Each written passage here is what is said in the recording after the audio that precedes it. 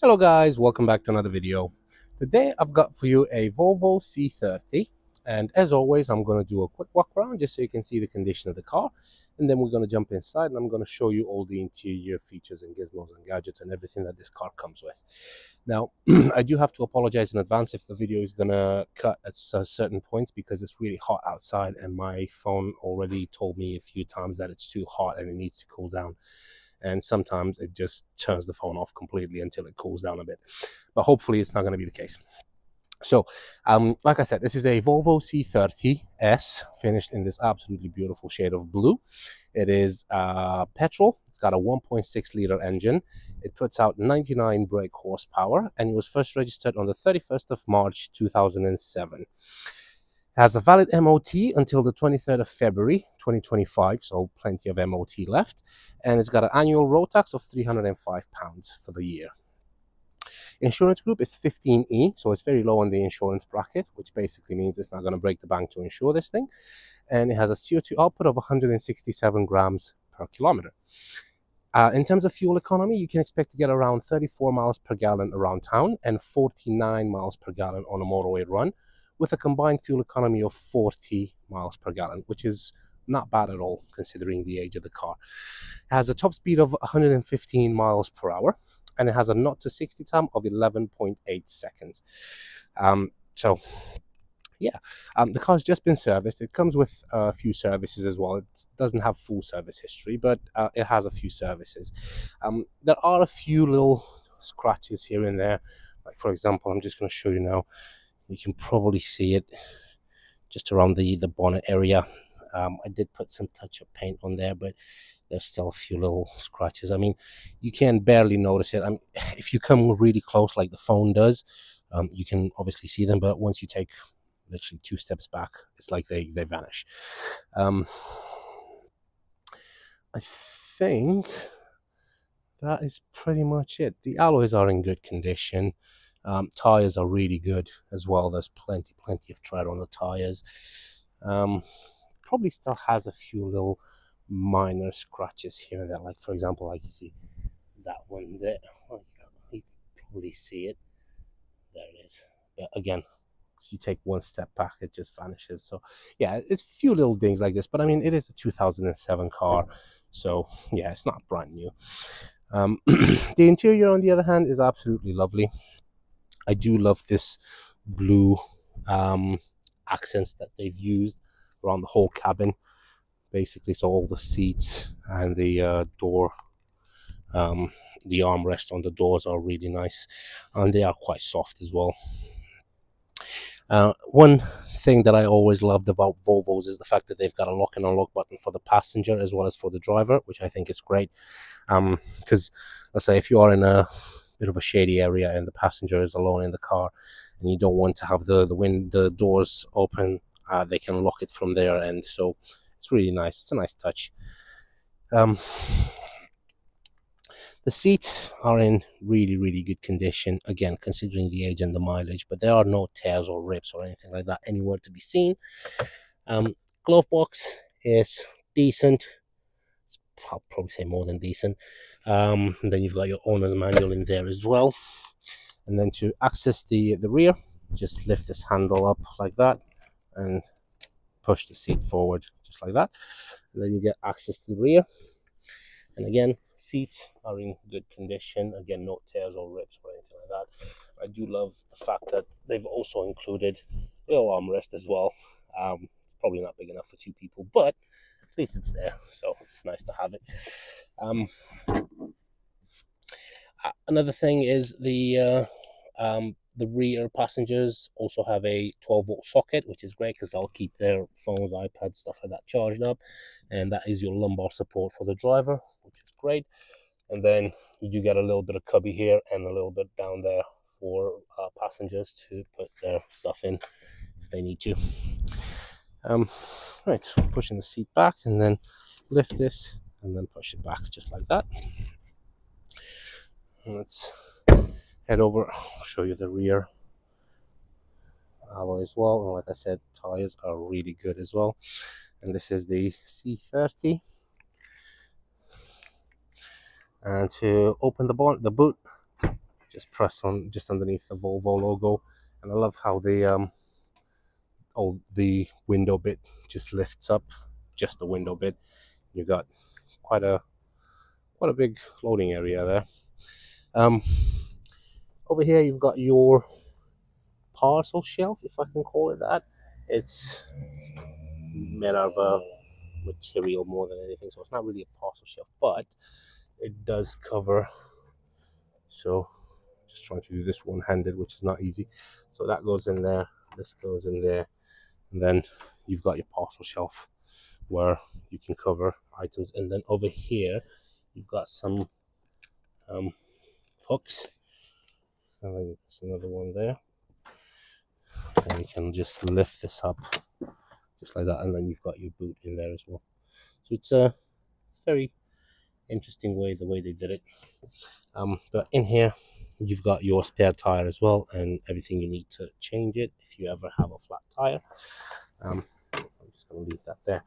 But yeah, these hooks, you can grab them onto that thing just like that, and that'll basically keep all your valuables hidden from prying eyes and everything, which is great.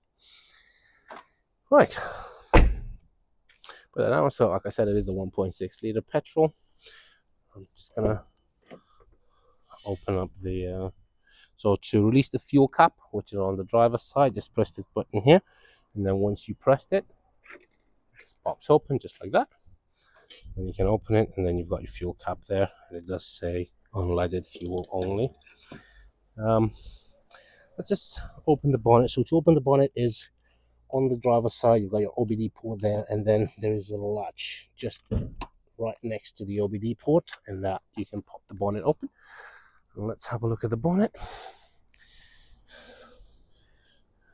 Trying to see if I can find that thing. Here it is. Yeah, so it's right above the Volvo logo, and that just opens up. It opens up quite a lot, actually. It's pretty much at like a 90-degree angle ish, 75. Yeah, that's your engine here. It's not much to see because everything is pretty much covered in plastics, but yeah, that's pretty much how it looks like. Like I said, the car's just been serviced as well, so there is nothing that needs doing to it. Right, let's jump inside and we'll have a look at a few little features. So starting with the driver's door, you've got a control for both windows, and you've got electric mirrors as well, and this is the button I was talking about. So you've got the lock and unlock on the driver's side as well, and then you've got your height adjustment over there. This is again where you can let passengers go in, and then see, that's what I'm saying, it's not the easiest things to operate with just one hand, but we got it. Right, jumping inside. Let me tell you one thing, the Volvo seats are absolutely sublime. They are so comfortable, it's unbelievable. Here's the key. So lock, unlock, and that's your boot, that's your panic button, and I genuinely have no idea what that does. So yeah, I'll try it. Right, key in the ignition, and you can see all the lights come on as they should. Car starts straight away, no issues at all. So you've got that information, that eye there, that's basically because the driver door is open. Just for the video, I'm just going to close the door now so you can see that doesn't actually go away, see? But I will open the door back up because it's too hot in here. Right. So you've got your fuel gauge down there, then you've got your speedometer up there, you've got your rev counter on the right, and then your water temperature. And as you can see, the car's covered 95,961 miles. Sorry, I couldn't see through the phone screen. And then the only lights that are on is the fact that the handbrake is up, which I can fix straight away, like that. And the fact that I'm not wearing my seatbelt, which I'm not going to put on now because I am sweating. Right, over there you've got your indicator stalk and your info button, and over there you've got your wipers as well. Here is your main infotainment unit. So you've got your radio up there, which works. Show the art. It's so absolutely fine. I was hoping for some music, but there we go. It's BBC Radio 4. So, and that's where you tune the stations. You've got presets over here from 1 to. Let's see if we find. No.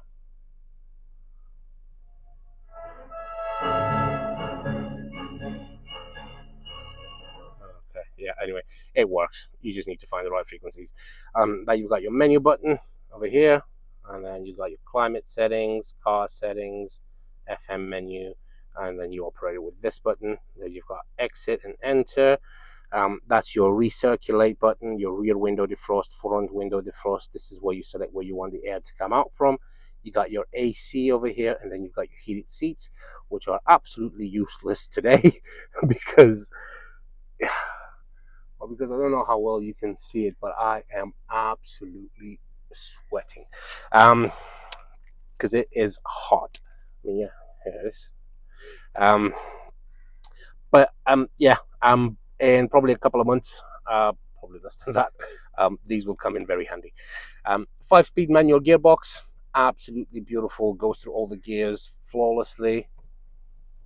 There's no crunches or anything like that when you put it into gears. And that's your reverse. You got another 12-volt socket here for the, there you go, for the driver and for the front passenger as well. You've got a nice cubby area here with your locking wheel nut, and then you've got an armrest which opens up and reveals quite a big cubby in there as well. Moving up there, you've got your rear view mirror, normal standard, and then you've got your interior lights, which work absolutely fine. And then obviously you've got the 2 big ones up here as well, which I'm going to turn off for now. And good old vanity mirror with lights on the side. And yeah, I think that is pretty much it. There's not much else to say. The car drives absolutely beautiful, like I said. It comes with a pretty long MOT as well. I think it was 23rd of February. I said it's MOT till. And let's just park this baby up. Just going to park it next to my Honda Civic. Right there. But yeah, the doors automatically lock as soon as you drive away. And obviously the alarm starts beeping because I'm not wearing my seatbelt.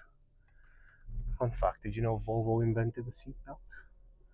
And then they left it as an open source for all other car manufacturers to implement it in their cars. So they haven't trademarked them. And they've saved probably millions of lives by doing that. So thank you, Volvo. Appreciate it.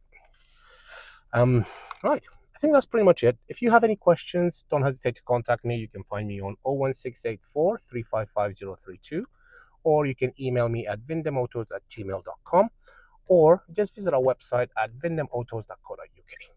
Thank you very much, and I hope you have a great day. Take care. Bye-bye.